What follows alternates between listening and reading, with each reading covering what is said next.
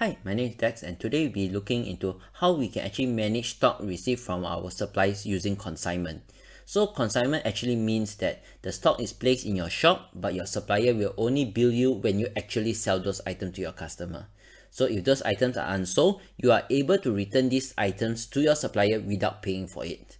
So today we'll be looking at how we can actually manage consignment items taken from your suppliers inside AutoCount. So to do this, the first thing you need to do is make sure that you have that module. You can come here to tools here. You can come to program control, module setting. All right. So let's look for consignment. All right. Where's my consignment? Here. All right. So for premium modules, there will be consignment free. If it's underneath here, then you need to purchase for that module. All right. Okay. So once that's done, now let's say how we can actually do this. So once that module is turned on, you can come here to purchase. Here we have one called purchase consignment and purchase consignment return. So let's say your supplier sends you some stock. So we come to purchase consignment, new, we can select our supplier, say okay, B company, and let's say we are receiving some consignment stock, say for example for Oral-B toothbrush. All right. So let's say we want maybe 100 pieces and then we save it. All right. All right. So now we got Oral-B toothbrush. So let's go to our stock here. So technically speaking, these are not your stock items yet because they only put it in your shop on a consignment basis. So let's look at my consignment, whether or not it's impacting it here. So you can see toothbrush Oral-B is still 0. All right. Okay. So then how are you going to sell those items? So you come here to sales, you come to invoice, we will come to new.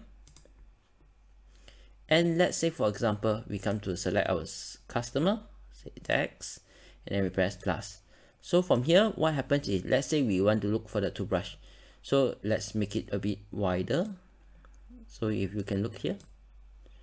So once I select toothbrush Oral-B, my quantity on hand is actually, all my quantity that owns by me is 0. But I have a consignment stock of 100. So on hand, I left 100. So I can click here and I can say,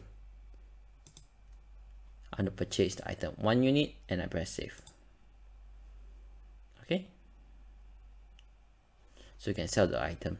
So what happens is once you actually sold the item, usually by the month end, the supplier will come over to your place. Then they say, okay, you have sold 1 unit. Now I'm going to bill you. So all we just need to do is we come here to purchase. We come to purchase invoice. We press new. So just now our supplier was B, if I'm not mistaken. So B, transfer. So now there's one called transfer from purchase consignment. All right, so here you can see it. Okay, there's 100 pieces in my shop. I only sold 1. So I put here 1. I press OK. All the information will then come in here. So of course, we just put your DO number and invoice number and we press save. Okay. So then let's say example, now I do not want to sell this item anymore.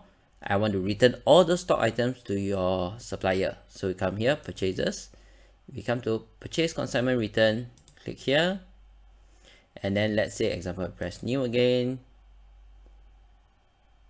We can select our supplier, say B, and instead of just transferring, we press here, transfer from purchase consignment.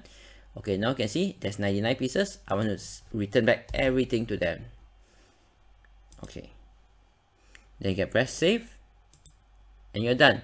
So then after that, now your supplier won't bill you for the 99 pieces. So this is actually how easy it is to manage consignment items received inside AutoCount. Do like and subscribe to help us reach more people. Thanks.